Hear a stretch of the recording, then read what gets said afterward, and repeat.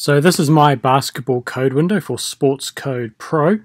Now if you're familiar with this channel, you'll think this code window looks very familiar to my SportsCode Elite version, and you'd be correct that it does look essentially identical to my SportsCode Elite code window, and you should see that as a good thing in that even with SportsCode Pro you can get very high levels of analysis in terms of the labeling, the automation, all the sort of detail you can get, and you don't really need toggle buttons for any of it. So I'm going to go through my timeline to show you what sort of information you get with this code window, show you the matrix so you can see what sort of label information you can get, and then I'll go through a little bit of the code window. So on the timeline you get your two position rows. Now I'm using Carolina versus NC State as my example here. So my two position rows: Carolina offense, Carolina defense. All my Carolina team rows, so made and missed shots, rebounds, turnover, blocks, steal, foul, and free throws. That same information for the opposition, NC State, made and missed shots, rebounds, turnover, block, foul, and free throws. Individual data, so this is every individual's shots, turnovers, assists, rebounds, all that good stuff. We'll see that in more detail in the matrix. And then the minutes. Now the minutes serve a function in the code window to allow labeling for the position rows, and I'll go through that soon, but in terms of their function in the output window and on the timeline, they are utterly useless. The minutes don't actually match up to what minutes players played, and they're completely useless. So what I do with these at the end of a pro game is I just delete them. Would get rid of them, no point whatsoever. Going into the matrix. So this is the sort of label information you get in this with this code window. You get each defense run. Now I've just got man and press because that's all I was running this game. However, that if a team did run zone or you want to add your own defense, there's a slot there to do that. Free throws for the team, that's boring. Player actions, so that's what's in all those individual rows. So assist, block, defensive foul, defensive rebound, made and missed shots, offensive rebound, steal, and turnover. You can see all that information's over here to watch. Now, especially in SportsCode Pro, since you don't have movie functionality in the output window, this becomes especially important. So make sure you have all these clips ready to go. Players, so this is every offensive and defensive position each player played in. Now that's why you don't need those minutes rows, because if you want to watch a player's contribution on the court, you just have to watch the clips in the matrix here. Plays, now I've only got one play that I tagged in this game just to show where it is, but there's the group plays, pick and roll, and all your plays with all these different play slots down here, that's where they'd show up in the matrix. So you've got all these options here. Now you've got 1, 2, 3, 4, 1, 2, 3, 4, 5, 6. So you've got 24 different play slots to go. So all 24 of those play slots would show up in that group there. Beside that, you've got position length, so fast break or transition. Every other position is considered a half-court position or just not a position worth coding. Position situation, baseline out of bounds, sideline out of bounds. Now there's also out of timeout and end of game, which I didn't code for, a review just in case there's any clips you want to highlight, and then an extra button there if you want to add one. They'll show up in in this particular label group. Position start, so how each position started. Did it start from a turnover? Did it start from a made shot? Did it start from a missed shot? And then these ones are just like nondescript. They didn't start from any of the below.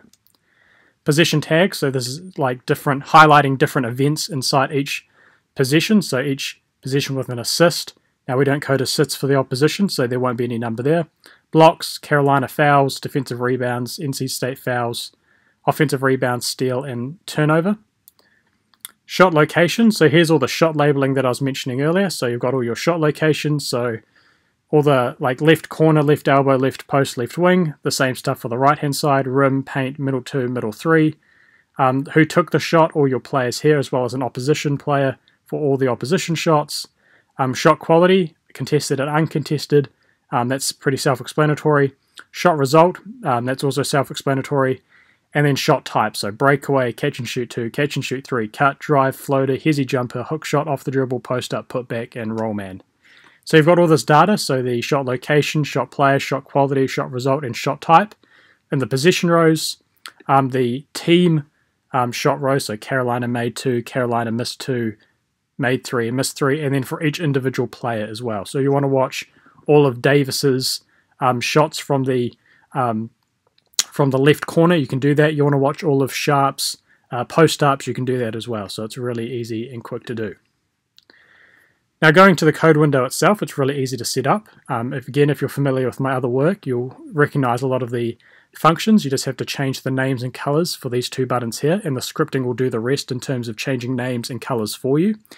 And then regarding the player labeling for your position rows, that's all done over here.